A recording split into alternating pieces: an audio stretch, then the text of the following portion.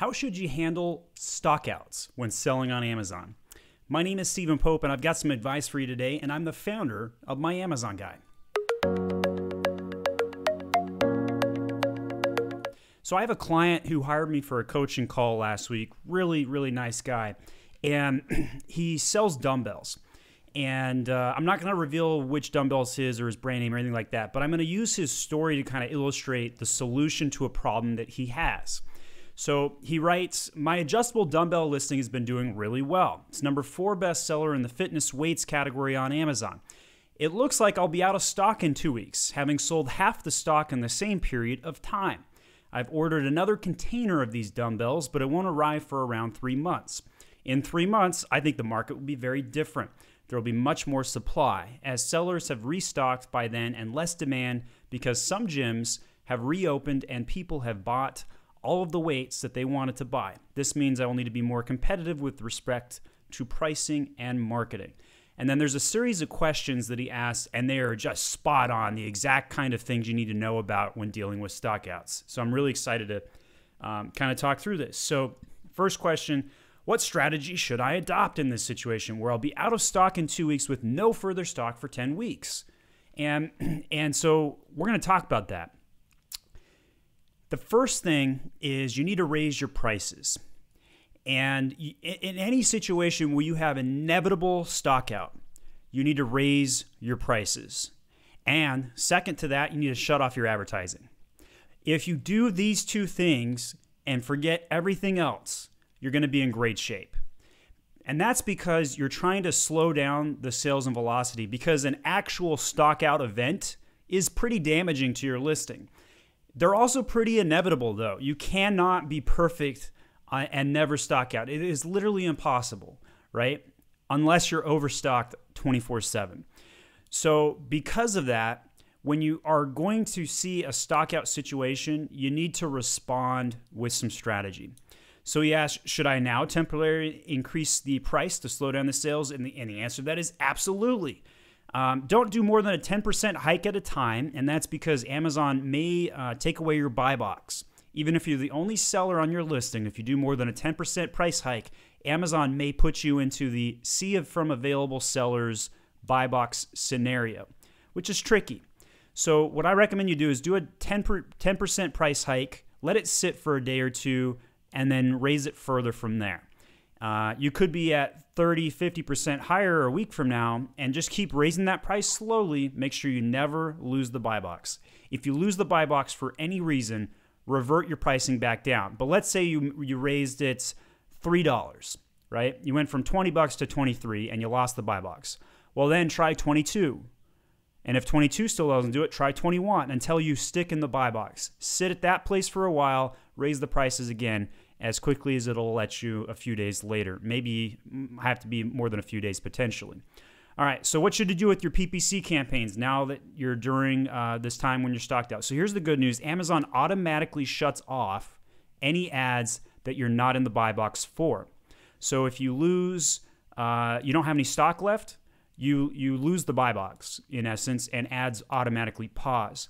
But it doesn't make a lot of sense if you're down to that last 10 items to spend any money trying to push those 10 items.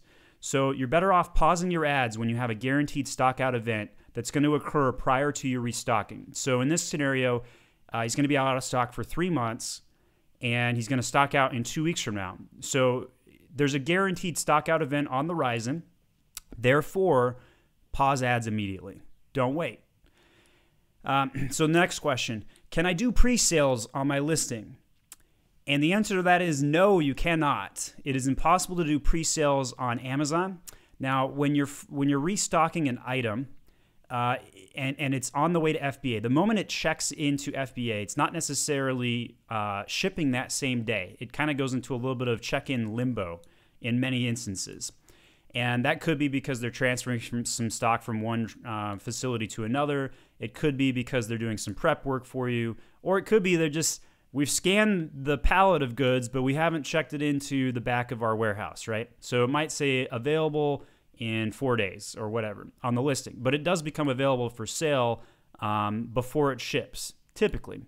That's not guaranteed, doesn't happen everywhere, And this is mostly US-based knowledge that I'm touting. So if you're watching internationally, you might have a slightly different experience. So because you can't do pre-sales, stockouts are bad, right? Like you're going to lose sales during this time. The only place you can do pre-sales is your own website. If you do need a website, though, we do sell them for $2,000. We recommend Shopify. Just go over to myamazonguy.com and contact us. It is not something I advertise frequently. This is probably the first video I've shot where I've actually mentioned that we build websites, and that's because we build one every week by pure word of mouth, and we've struggled historically to keep up with that service.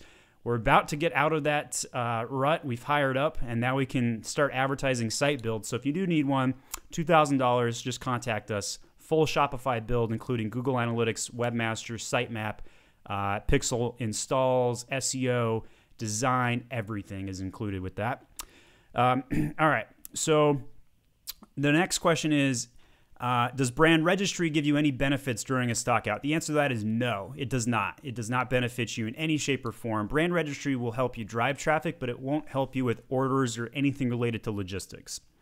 Should I deactivate the listing so that Amazon doesn't think I'm at 0 sales? Now, here's probably the most interesting question.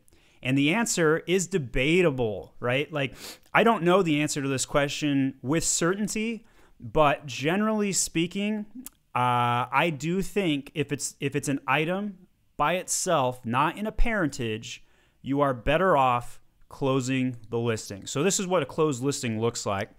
And you can see here on the left-hand side here, this is a closed listing. That can preserve the BSR ranking, as so goes the theory, right? If the item is in a parentage, however, I don't recommend closing the listing. And that's because there could be a return that occurs in the next 45 days and the listing flips back on. You get that one sale and it goes back off. Also, the BSR is shared on all childs of a variation. So if you sell a t-shirt in red, blue, and black and the white sells out or the red sells out and you still have 2 other colors in stock, your BSR is the same anyway. So you're not going to be preserving the BSR by closing one of the variations listings. Now, how do you close a SKU, right? This is not necessarily common knowledge, so don't feel stupid if you don't know how to do this. So the way you do it is you come and click on the checkbox here and use the drop down on the top left, and you can hit close listing.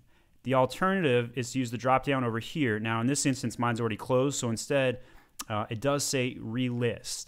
And if you look at a listing that's not closed, you can see close listing in that drop down. This does not delete any data.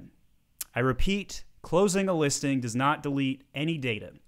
It does take it offline for sale. It does not include any availability to purchase the item.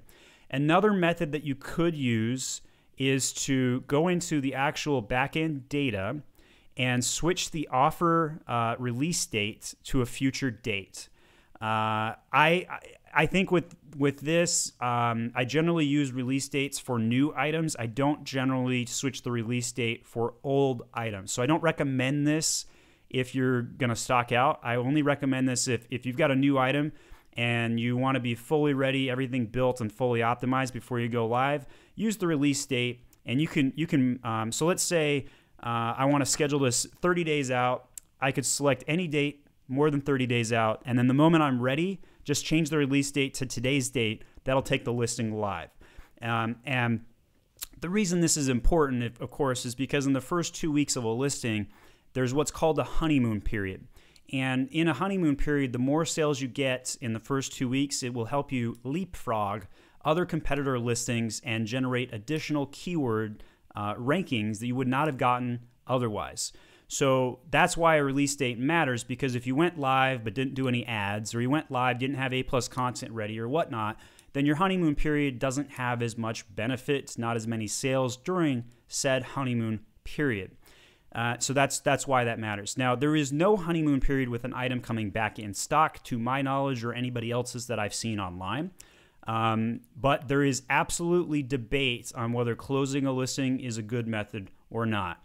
So I I think I lean towards closing a listing when it's an orphaned listing with no variations, and I lean towards not closing a listing when it's part of a parentage that otherwise has stock on other variations. So this is some advanced theory and conversation, but on a very basic and very common question. So I hope that was really helpful in reference to what to do when you have a stockout. We, of course, are Amazon consultants. We give out this information for free, all of our trade secrets, because content is my way of getting attention. But if you would like to hire us, go over to myamazonguy.com, and we are a full-service Amazon agency, everything from listing management and creation to PPC and advertising and A+ content design, listing reinstatement. We've got it. We do it all. And we've done it for hundreds and hundreds of other brands. So hope you check us out. And if you have any questions about anything on Amazon whatsoever, don't hesitate. Leave a comment on the video, subscribe, and we'll give you some free advice if we can help you out. And we appreciate everything you guys do in supporting us at My Amazon Guy.